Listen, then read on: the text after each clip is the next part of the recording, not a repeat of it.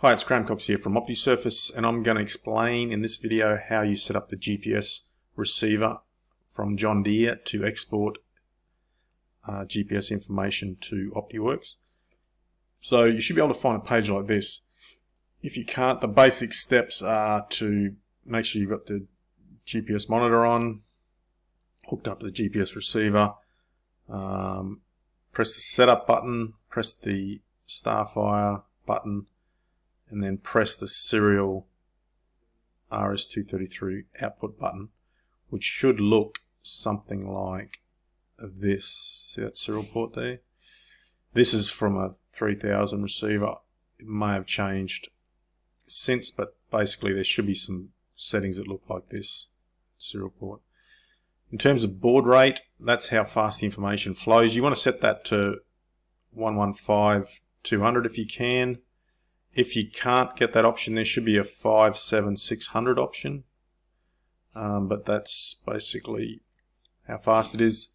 In terms of output rate, this is how fast the GPS information flows out of the GPS receiver. So it's 10 Hertz means 10 times a second a GPS reading will come out. So you want it 10 if you can. Some of the older receivers only have 5 here, so you might have to select 5. And then in terms of the messages that come out, you want the GGA ticked on, the GSA ticked on, and the RMC ticked on. They give us the location and also the rotation, like the direction that you're moving. And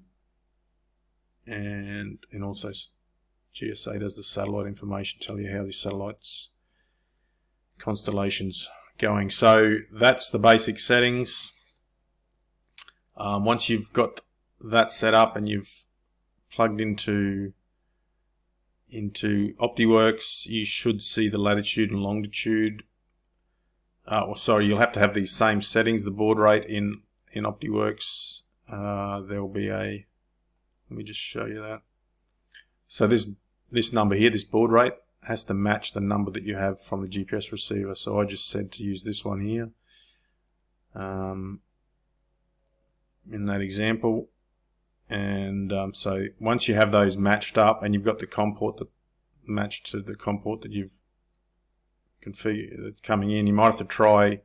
You could try different ones of these. If it's not working, you'll get a message that can't connect. But just try the other ones until it does work, and then you'll see it connected first when it's connected, and then you can try these. Once you've got the right one of these, you should see information start flowing in here, latitude, longitude, and altitude. That'll start changing multiple times a second. Okay, if you have any troubles, get in contact with us and we'll sort it out. Thank you.